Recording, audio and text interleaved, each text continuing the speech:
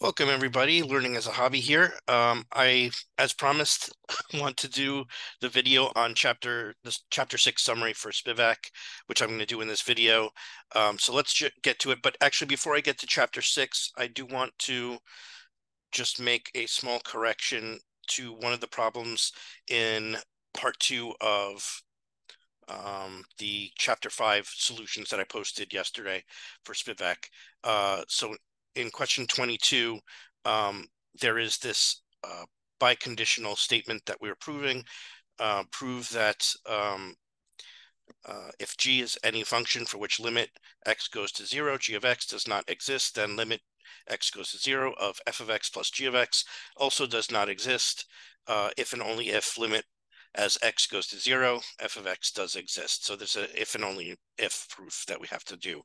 And the only if direction that I proved was fine, but I just want to correct the if direction. And I did this in the description box in that video, but I wanted to do it uh, in another video at the beginning, just so people, because I don't know if everyone looks at the description boxes, so I just wanted to start with that. So here's the if direction, the proof for the if direction. So assume that limit x goes to 0, f of x equals some real number m, and limit x goes to 0 of f of x plus g of x is equal to some real number L, meaning that the limit of f of x exists and the limit of f plus g exists as x goes to 0, but that limit x goes to 0, g of x does not exist. So I'm assuming I'm going to do this by contradiction. In other words, I'm assuming that the hypothesis here is true, but the conclusion is false. Then we'll derive our contradiction. So then limit x goes to 0 of f of x plus g of x minus limit x goes to 0 of f of x is actually equal to limit g of x, just by some algebra and theorem 2 from the chapter summary of chapter 5. And this thing here is equal to L minus M, which is a real number, but that contradicts the fact that we assumed that the limit as x goes to 0 of g of x did not exist. So that's your contradiction. So that proves both directions for that biconditional statement. So I just wanted to fix that at the beginning of this video, and now we can move on to chapter 6. Okay. So chapter 6 is quite short, so I think this video is going to be really short. Because what chapter 6 is about is continuity of functions. So we start with the definition of what it means for a function to be continuous at a point. Most of the machinery that we need for the topic here has already been built in chapter 5, so which is why this chapter is kind of short. So we'll just go through everything that's in there, all the important stuff. Like I said, as I usually do, my summaries here are just a skeleton of the chapter, so you should read the chapter yourself. But like I said, I just picked out all the salient details, and I'll go over them here. So we start with the definition of function being continuous at a point. So we say the function f is continuous at the point a if limit as x goes to a of f of x equals f of a. So in other words, if the limit approaches the actual function value, then we say the function is continuous at that point. Right, and we jump right into our first theorem. If f and g are continuous at a, then f plus g is continuous at a. F times g is continuous at a. Moreover, if g of a is not 0, then 1 over g is continuous at a. And we'll prove this, but it's basically just this follows almost directly from theorem 2 from chapter 5. But let's take a look at the proof. All right, so here let f and g be continuous at a. Then consider the limit as x goes to a of the function f plus g of x. By definition, that's the limit of x, the limit as x approaches a of f of x plus g of x, which by theorem 2 is equal to limit as x goes to a of f of x plus limit as x goes to a of g of x, which is equal to f of a plus g of a, because we assumed that f and g were continuous at a, which is the same thing as f plus g evaluated at a by definition. So that shows that f plus g is continuous at that point. Okay, and then Same idea for the product. So take the limit as x goes to a of f times g of x. By definition, that's the same thing as the limit as x goes to a of f of x times g of x, which is equal to limit x goes to a of f of x times limit x goes to a of g of x. That's by theorem 2, again, from chapter 5. And since f and g are continuous at a, that's equal to f of a times g of a, which is just the definition of f times g of a. All right, and then last case, assume in addition to g being continuous at a that g of a is not 0. Then if we look at limit x goes to a of 1 over g of x, then that's equal to limit as x goes to a of 1 over g of x, which is the same thing from theorem 2 again from chapter 5, as limit x goes to a of 1 over limit as x goes to a of g of x, which is equal to 1 over g of a, again, because g is continuous at a and it's not 0. And that's the definition of 1 over g evaluated at a. And that shows all three cases hold. So like I said, it's just basically a direct consequence of theorem 2 from chapter 5. All right, here's the more formal definition, using the limit definition from chapter 5. We say limit as x goes to a of f of x equals f of a. That means for every epsilon greater than 0, there exists delta greater than 0, such that for all x, if absolute value x minus a is less than delta, then absolute value f of x minus f of a is less than epsilon. Right? Notice that we left out the 0 greater than here. That's because we don't need it, because if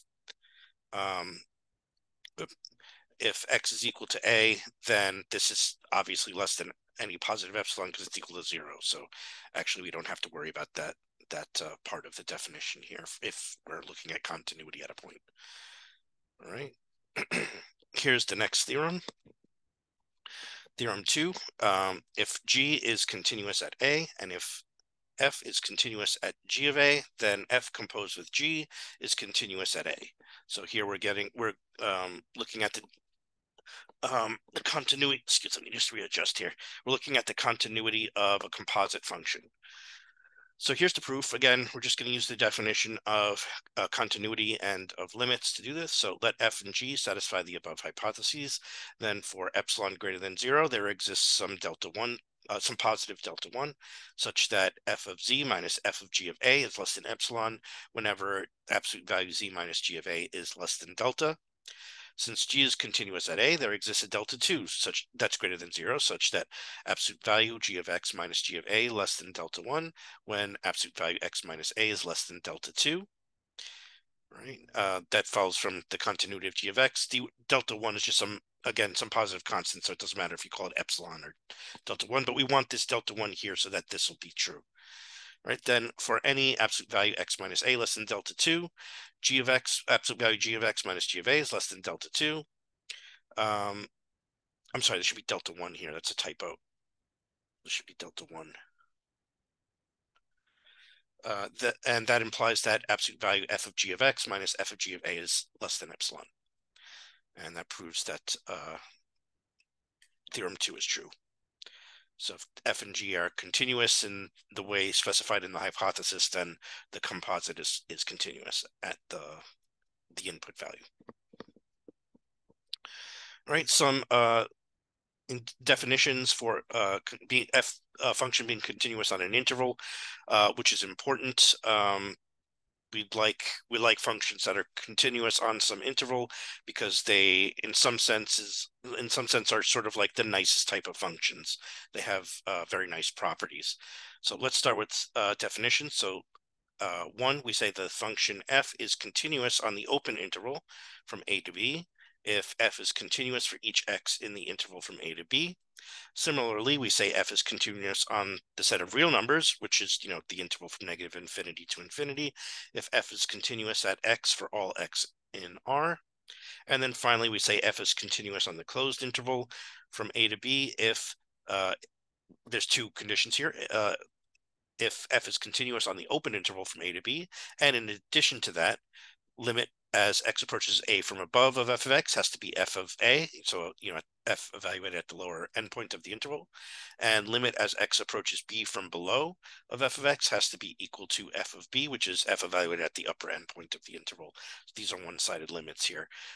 Or a more compact way of saying this, I guess, would be we say that f is continuous on its on some, how do I say it? F is continuous on its domain if, limit x goes to a of f of x equals f of a for all a in the domain of f. I guess you could say it like that. All right. And then basically there's one last theorem. Like I said, this is a very short section, so this is the last thing that we'll look at. Theorem 3. Suppose f is continuous at a and f of a is greater than 0, then f of x is greater than 0 for all x in some interval containing a. More precisely, there's a number delta greater than 0 such that f of x is greater than 0 for all x satisfying absolute value x minus a less than delta. And similarly, if f of a is negative rather than positive, then there's a number delta greater than 0 such that f of x is less than 0 for all x satisfying x minus a less than delta.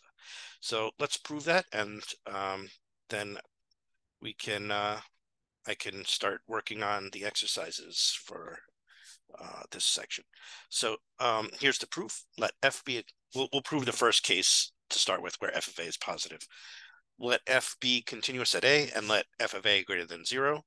Then there exists a delta greater than 0 such that for all x where absolute value x minus a less than delta implies that absolute value f of x minus f of a is less than 1/2 times f of a. Remember, f of a is assumed to be a positive number here.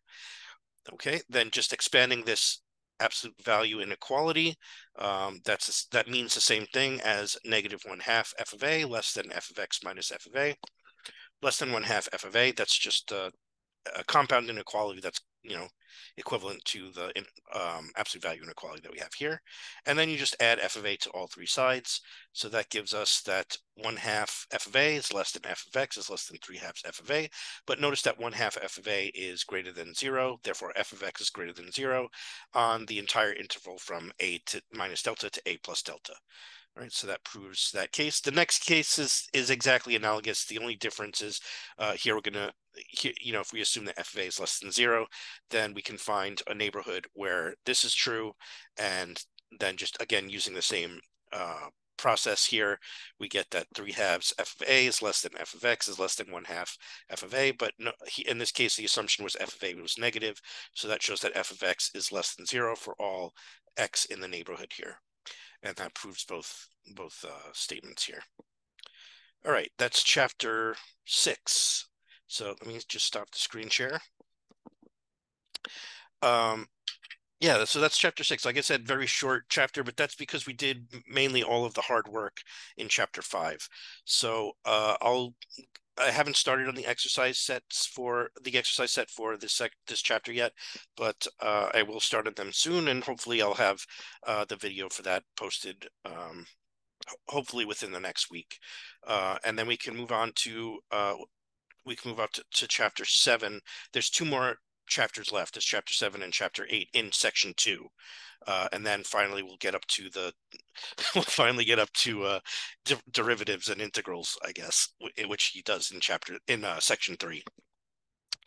Starting in chapter 9. So yeah, we're moving ahead. Like I said, my goal was to get through section 2 in Spivak this month, so I'm moving ahead with that, and hopefully we'll be able to accomplish that within the time frame that I set for myself. I think it should be doable because, like I said, this section ended up being kind of short, so I just got to work on the exercises, and then we can go right on to chapter 7.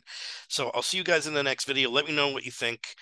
Do give the channel the video a like, and subscribe to the channel if you like this content because it helps me out. And of course, there's the Patreon page and so on. Check it out if you want to see some extra material that I post on there. It's only $5 a month. So I'll see you guys in the next video, which will be the exercises for chapter 6. All right, keep learning, guys.